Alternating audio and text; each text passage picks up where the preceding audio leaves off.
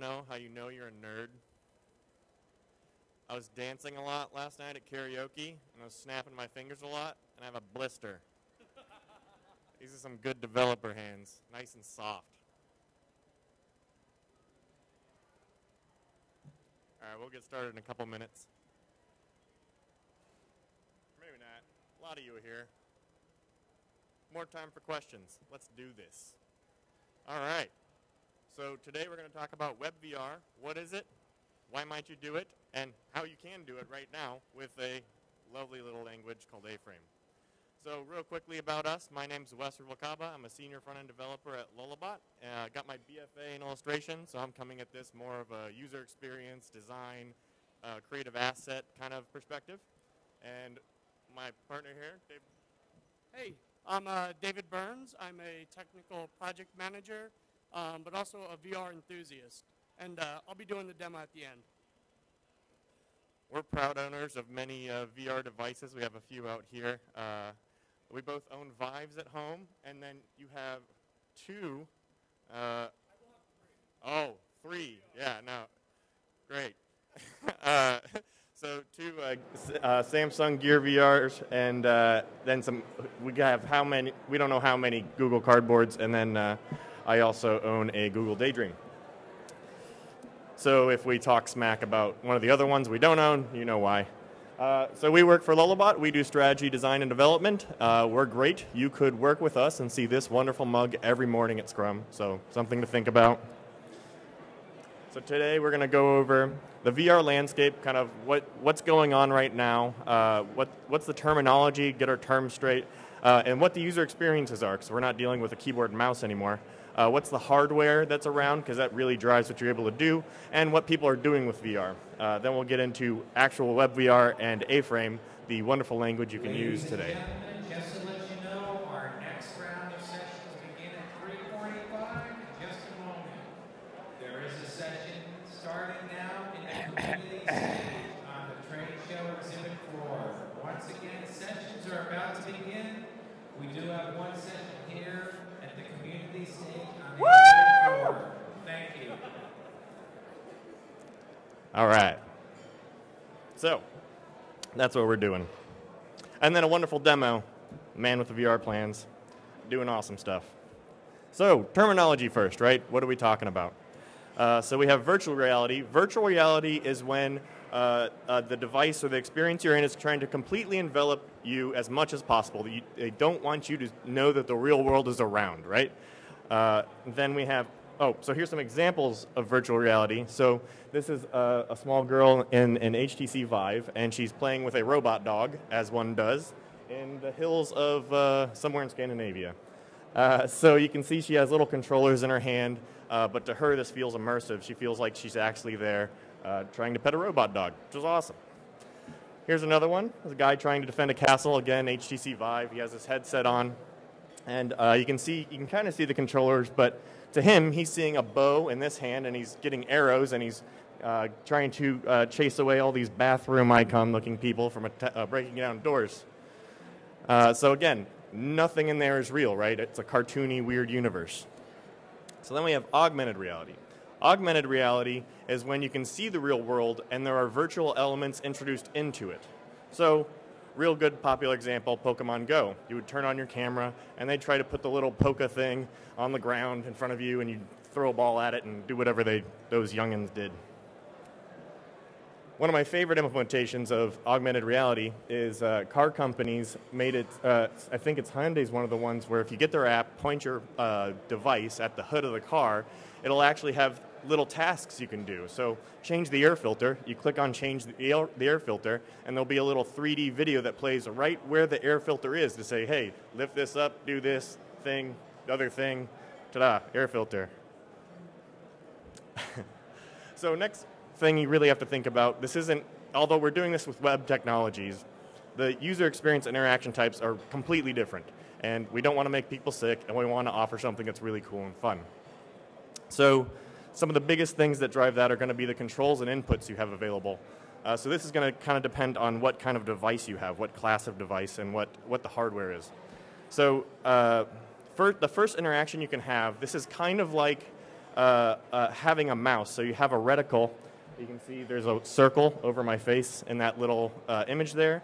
That'll show up when you're in the viewer, and that's kind of where your mouse point is, right? And so a gaze is kind of like a hover with a mouse. You just stare at it for a while, and some things will have an indicator where like a button will fill up with a color or something like that to kind of say, hey, you need to stare at this for a while until it activates. The other thing you can have is you can look directly at something and then press a button. Every Google Cardboard device or any other of the cooler kid devices all have some sort of click or thing like that. So this one has a little button right here, which in the background is pushing a little capacitive piece of cloth onto your screen. You could also have traditional controllers. So like my Daydream comes with a little media-looking controller guy. There's also video game controllers are pretty common. Or you might have a specialty controller. We're talking about like a steering wheel or a flight stick or something along those lines. VR controllers. So that one's kind of a VR. That is a VR controller. It's not quite as cool as these two, but that's when you can actually see the controller in the 3D world and actually point at things. So you'll actually see, you know, where you're pointing, or like in the example with the bow and arrow, your controller looks like a bow and you're pulling out arrows magically in your magic quiver. And the goal of these things is to be as much like a hand as possible. So the Oculus ones, for example, they have a ring around them, so if you let go like that, the ring catches on your fingers, and they know that your hand is open because on the inside of the ring there's a touch sensor. It's very cool stuff. So next thing that's really important is body interaction, right? So, well, you don't know that, but you're about to. So there's sitting and standing. Sitting and standing is when you have a device that can't track you in real space. So that means that you can do this, you can look around with your head, but if I am like this and I walk, my body says that I'm moving, but my eyes will say that I'm standing still, which is a good way to get motion sick. Don't walk around with a sitting or standing device. The other thing that you can have is room scale tracking is what it's called right now with the HTC Vive, and also Oculus can do it, but it's like an extra thing you have to go through. So basically that means that they actually track you. So if I'm in a 3D world and there's a little robot dog here, I go like that, and I'm now closer to the robot dog. It's getting bigger in my view. I can actually, it feels like I'm walking around in the virtual world that I'm being immersed in. So, the hardware. Low-end headsets, I'm categorizing like below the $100 range. So, these guys are about 20 bucks. If you pay much more than that, they better do something really cool.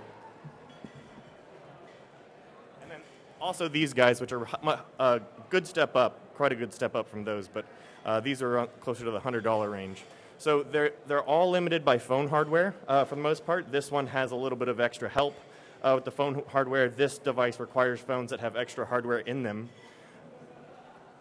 And yeah, so they're all sitting or standing only. They don't have any external trackers that are going to map you into real space so you can walk around like an idiot chasing robot dogs. But then we have the higher end headsets. So these are $500 and $800. So, and on top of that, you need to have a computer that's powering the thing that's probably going to cost $800 or more. So these are the adoption rate for last year. This sold about 5 million units. So that's significant. And then the Oculus has sold 2 million units last year. I don't have figures on the Vive, and the cardboard, God knows, they're everywhere. You can get free ones here somewhere. And so these all come with VR controllers now, and they provide the highest fidelity experience as far as like superior tracking, superior graphics, all that fun stuff. But like I said, not as many of these out in the world. So what are the applications for VR? What can you do with these? So there's gaming and photos and video. That's kind of, it sounds boring, but actually I took photos in Iceland while we were there, and they're 360 photos, and when you slam a little Daydream on and look around and you're in Iceland all of a sudden, it's actually really cool. It's much better than just looking at a photo on the phone. You can also demonstrate macro and micro scale things. Macro being we're in the planets and looking around at Saturn, and maybe we're as big as Saturn or not. And micro being you're doing the magic school bus thing where you're traveling through blood vessels and you're really tiny. So you can demonstrate things like that. You can go tour museums, distant locations, event reenactment. things that happened a long time ago that we can take guesses as to what actually happened. Another big use is therapy for PTSD and phobias. You're in a safe environment because you're just wearing a stupid headset, but you might think there are spiders all around you, and that is exposure therapy to kind of help you get over what you're afraid of.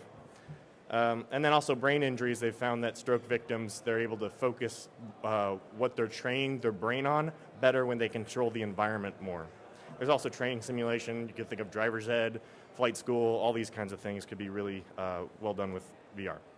So, web VR, what we're here to talk about, right? So there's an effort that started a few years ago, MozVR, by Mozilla, and what their goals are is to make a web VR reality and to get it into the W3C specification. So all browsers will have an API you can talk to, so you can actually speak to the hardware in the device. So you could speak directly to the controller, you could speak directly to the headset with your JavaScript. And so the other goal of the device is not only to look forward and getting those natively in the browser, it's also to get web VR in a state where you can use it today, which you can. So the first big thing they came out with is WebVR Boilerplate. It's just kind of a repo that has everything you need. 3JS is a big part of it, and other libraries that help you do the different VR things. This is more developer focused. If you want a very customized experience that's still on the web, you'll want to probably start with this. Very developer centric. Has your package.json file and all the shenanigans that comes along with that. A-Frame is built on top of WebVR Boilerplate, but what it is a simple looking markup language. Looks like HTML. The only difference is all of the tags start with an A, and they have completely different attributes. they do. But still, very approachable. So easy to learn. You could sit down an afternoon. You can hack on it on CodePen. It can be further modified with JavaScript. So if you want to do something that's more customized than what A-Frame handles out of the box, you can actually either extend it or do anything you would do with WebVR Boilerplate, since they're related. And then the project goal is to enable more creators, right? So JavaScript engineers shouldn't be the only ones hacking on this. They have great ideas, but maybe the art student who kind of knows HTML also has great ideas. So now I'll hand it off to my good friend David Burns for an A-Frame tutorial. All right. As Wes already mentioned, A-Frame is it's a markup language very similar to XML or HTML, which makes it extremely user-friendly. And that's what we're going to be going over today. Good news, the documentation for A-Frame is fantastic. And I'll jump over to that when I get into the demo so you can see what I'm talking about. To build it out, to get started, you just need to include one JavaScript file, which is awesome. And there's no need to compile as you make changes. You just refresh the browser, and you can see what's happening. So to get started, as I mentioned, you just add a single script, and it's called aframe.js. And everything you're going to build inside of A-Frame starts inside of a scene. So with that being said, let's go into the demo. In this demo, we're going to just build a basic landscape and throw around some objects and animate them a bit without any JavaScript at all. All right, you guys can see my browser. So as I mentioned before, we have a regular HTML page. We're inserting the script, which is local, and we're building out a scene. There's really not much to the scene right now. It's just going to be a white page, nothing to look at. So first thing we're going to do is add a sky and a plane for a ground. And as Wes mentioned before, all A-Frame markup begins with a hyphen something else. So we're going to add a green plane. We're going to give it a width of 500 and a height of 500. And that sounds weird. And yeah, the 500 is in meters. All numbers in A-Frame are done in meters because science. Thank you. So you're asking, like, why would you give height to a plane? Because it would be really tall. And that's true. So one of the things we have to do to a ground plane is to rotate it on one of its axes. If you ever worked with a 3D modeler or something, you know that X axis is flat, Y is vertical, and Z is depth. So let's go take a look and see what this looks like right now. There we go. An amazing green plane with a blue sky. Very little code. All right, but let's do something, because that's kind of boring. We're going to add a basic primitive. Other primitives are like boxes or spheres, any shapes you could think of.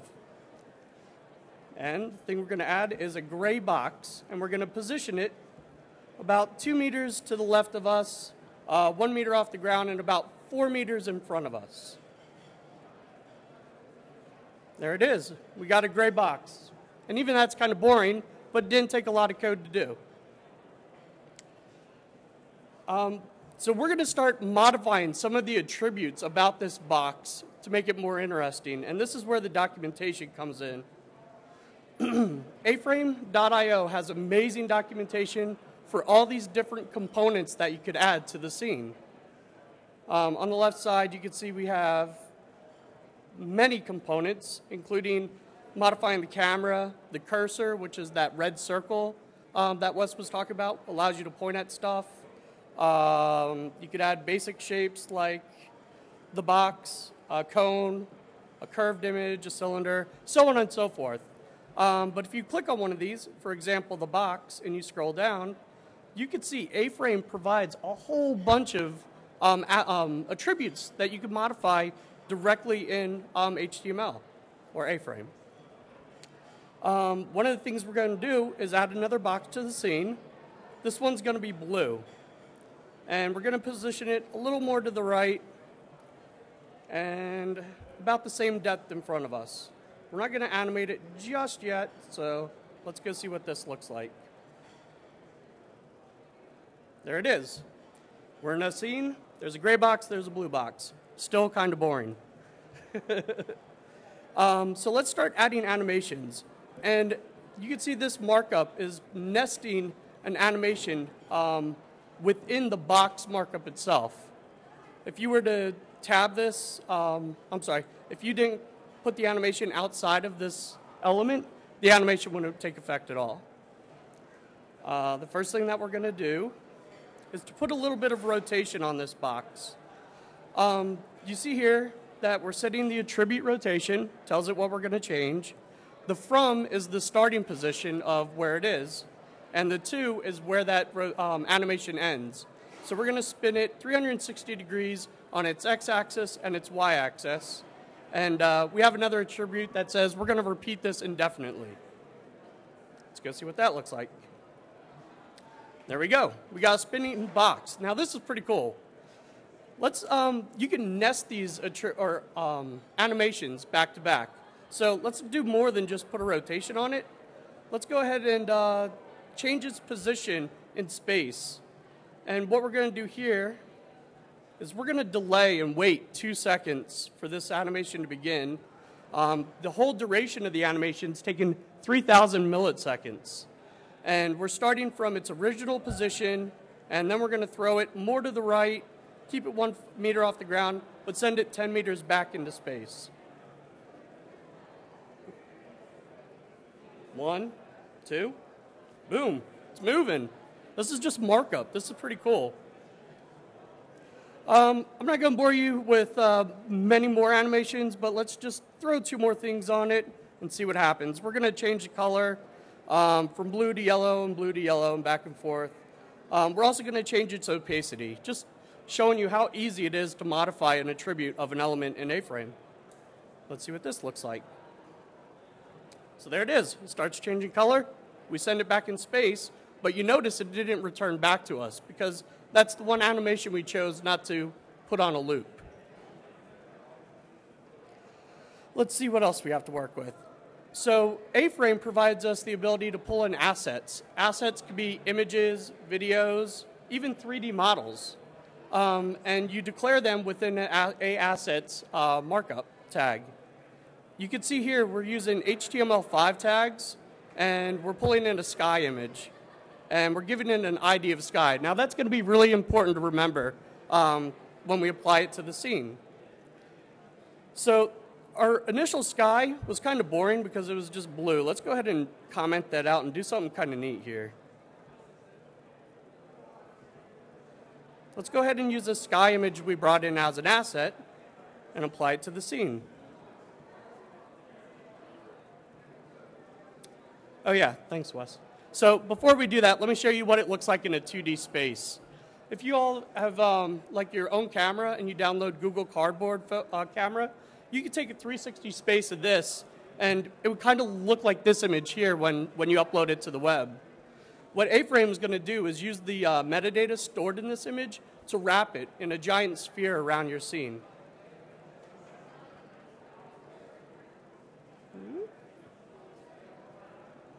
I'm going to comment out the ground too because the image looks way cooler without it.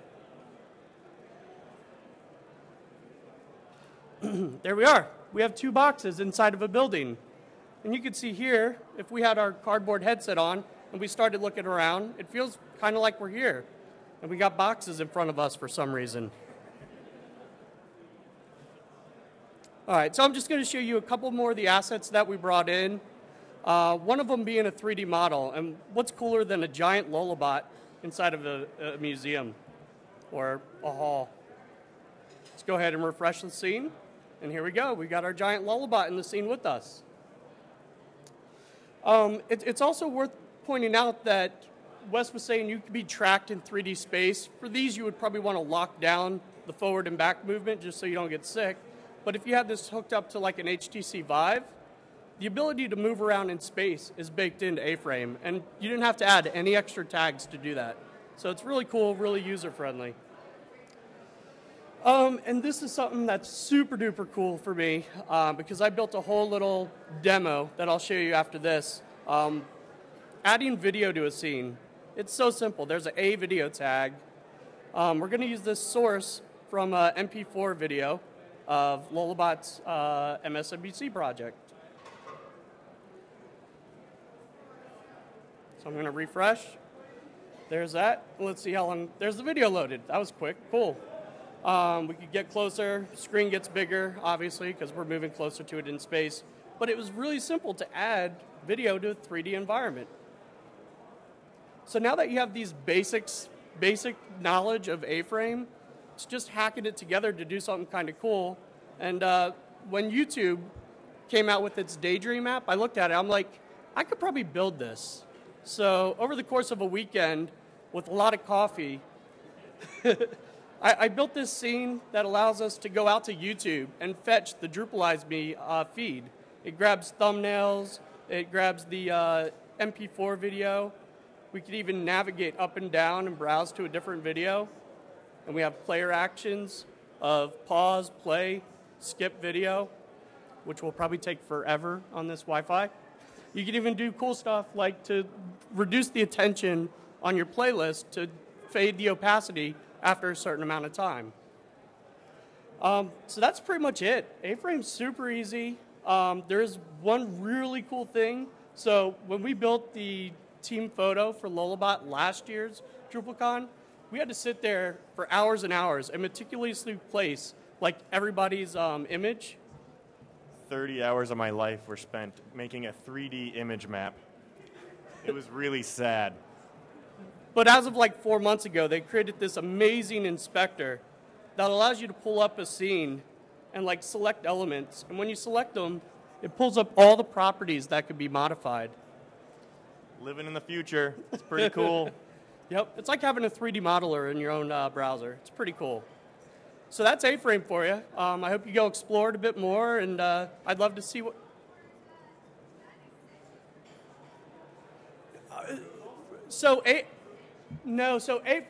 A-Frame is... It's built into the A-Frame JavaScript. Yeah, it's JavaScript. So you could build, Drupal could spit out any sort of markup. And there is an A-Frame module that's available. So you could like upload a video or an image and say, I want this to appear in 3D space. But yeah, there's a module for it. There's always a module for it. All right. So we're going to pass it back to Wes. Sorry.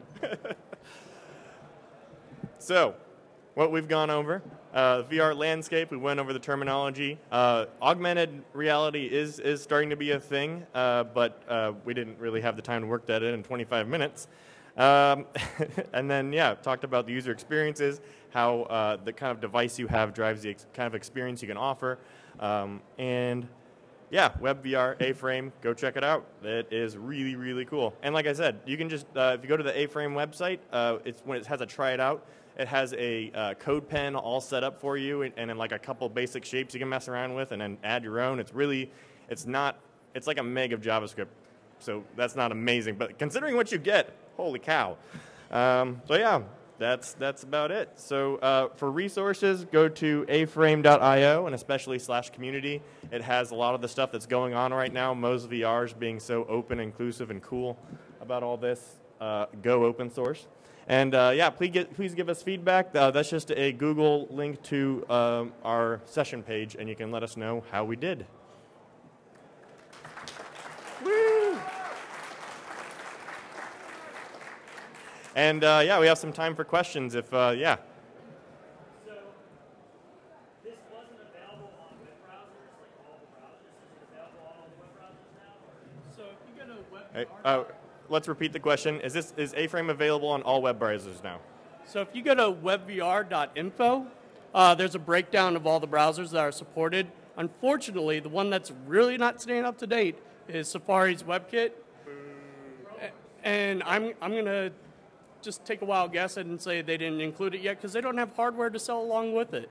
So I think they're working on something, and I expect to see it soon. It works really well on all Androids, especially in Firefox and Chrome right now. Yep. Any questions? More questions?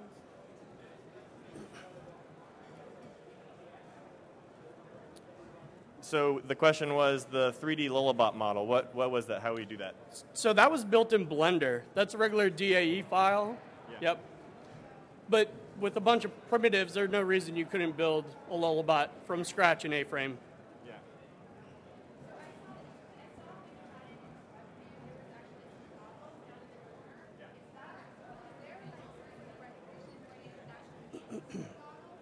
Yeah, so there is recognition for when you're either on a phone that could support one of these devices. Oh, so the question was the goggles on the bottom corner.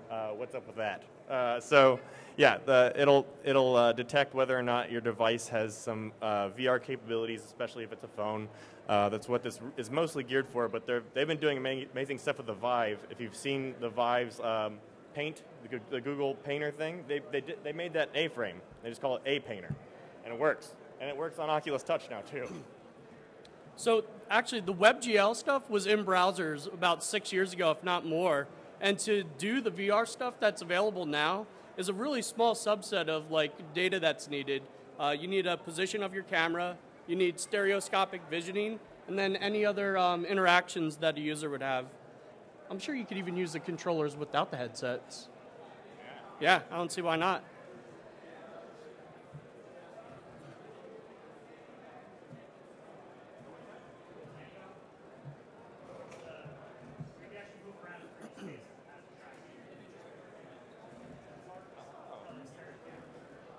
The question was, is this maybe integrated Google Tango? So here's another cool thing about A-Frame. You can make your own modules. So somebody wrote a little, like, I don't know if it's called module, but in our parlance, modules, where like, you have a Vive module that supports the thing. So like, there's a lot of them, and I'm sure that somebody has been thinking on that. Yeah, especially excited nerds. Especially for the hand controls, you could go in and there's a component called Vive controls. There's also Oculus Touch controls, but then they have a generic wraparound that called just A hand controls that'll just pick up any sort of device. So you don't have to be too specific or write special code to pick up each own hand control set. Frank. Yeah, we have. So we almost had some AR at our booth. We had to get kind of a QR code looking thing to be our tracker, and then you could point your Android-only phone at it and see So if I had a marker right now, it's called a hero marker. Kind of looks like a QR code. I could hold it here, and you would see the 3D Lullabot model spinning in 360, and it uses all the same technology that's made available through A-Frame. It uses A-Frame, yep. Any other questions? Frank? There's one where you punch these big blobs, like orange and purple blobs are coming at you with music. One of them's called Soundbeat. Audio Shield, thank you. It gives you a workout. You could be there in 10 minutes and like sweating like crazy. Still not helping the gut yet. Yeah. I mean, it kind of helps mine because I can't drink whiskey while I have the goggles on. But I'd say mine's probably the bow and arrow Vive one. I love it. I mean, it comes with the thing, but it's some, but that one specifically I really love. I was trying to get it to load in stereoscopic. You need to go to like the inspector and set your browser to be like Firefox Mobile, and when you hit the camera button, you could see what it would look like on your phone. And you can go to vr.lullabot.com to get a link to this and the team photo thing that we've kind of shown a little bit, and inspect the code. It's all really basic, fun stuff. Hack it. You could hack it. You can open up like Chrome Inspector tools, and the second you hack any of the properties, it'll just respond immediately, like it should. We have a couple minutes. I want to show you one cool thing that Wes did. So when we were building this experience, our frame rates were dropping pretty low. And in VR, you don't want to drop below 60 frames per second. So a sphere has all these different tangents and points that need to be rendered and calculated. Chris goes, let's just build a giant box and fake a sphere. So if we move out of this scene, boop, boop, you'll see that it's just a bunch of planes, flat surfaces, and it worked really well. It took our frame rates, or what was it called? Something from like 3,000 rendered surfaces down to like 1,200. Vertices.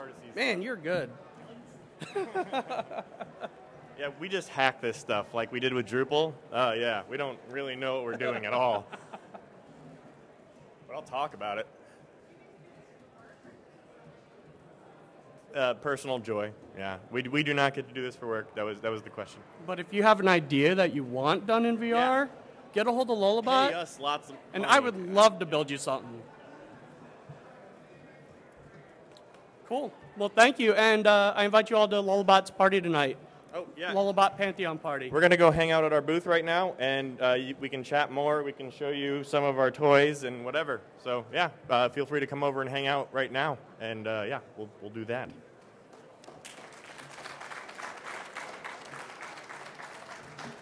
This is you.